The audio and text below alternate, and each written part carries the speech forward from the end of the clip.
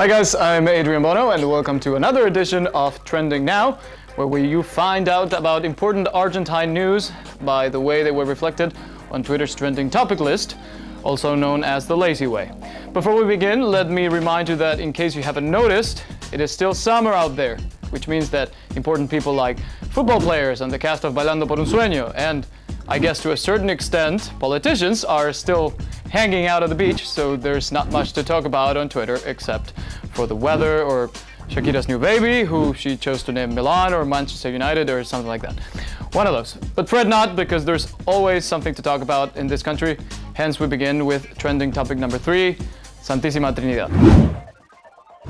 Nope, we're not discussing religion today, so don't freak out. The Super Holy Trinity, that's the name in Spanish, is a proud worship that once took part in the Malvinas War in 1982. Now, remember this?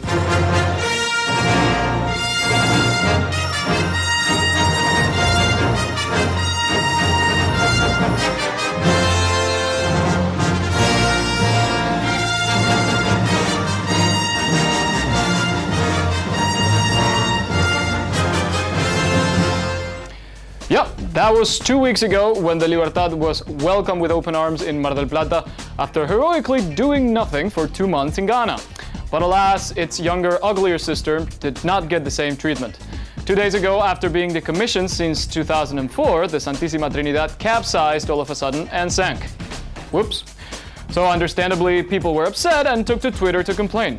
Even British Royal Navy officer George Blakeman was offended and tweeted about it, saying it was careless, and this is a vessel that I imagine could have tried to kill him once. But don't be so fast to jump to conclusions, because that ship may have been ready to be dismantled and have its pieces sold on eBay, but that doesn't mean that we weren't looking after it. No, sir. Defense Minister Arturo Puricelli said he was ashamed of the incident, although he warned that he suspects foul play or sabotage and that authorities were definitely going to look into it.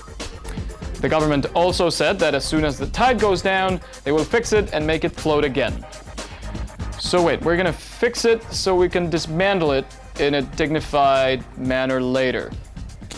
Doesn't really make much sense, does it? Next. Trending topic number 2 is what your worst nightmares are made of. 6 pesos. Unless, of course, you get paid in dollars. While touring Southeast Asia with President Cristina Fernández de Kirchner, the most polarizing figure in politics, Domestic Trade Secretary Guillermo Moreno said that the US dollar could reach a 6 peso exchange rate by the end of 2013, since he considered an 18 to 20% devaluation a possibility.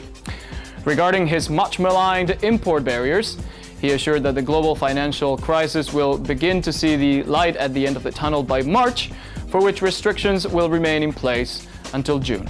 As international prices stabilize, the government will have a more relaxed stance on imports control. So there! Very soon you'll be able to buy every copy of Twilight you want on Amazon. Too bad with a 6 peso exchange rate, chances are you'll have to sell a kidney to buy them. Next. And finally, we reach trending topic number 1. If Macri were president. Yep, the cat is out of the bag. After keeping us guessing for some time, Mayor Mauricio Macri finally admitted that he thinks he has what it takes to be president, which means he will be running in 2015.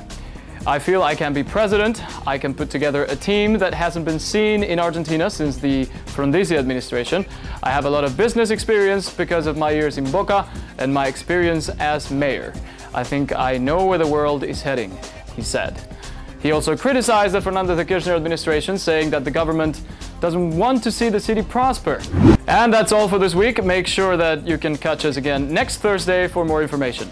In the meantime, you can follow us on Twitter and Facebook and check our website, buenosairesherald.com. Have a good weekend, and I'll see you next week. Ciao.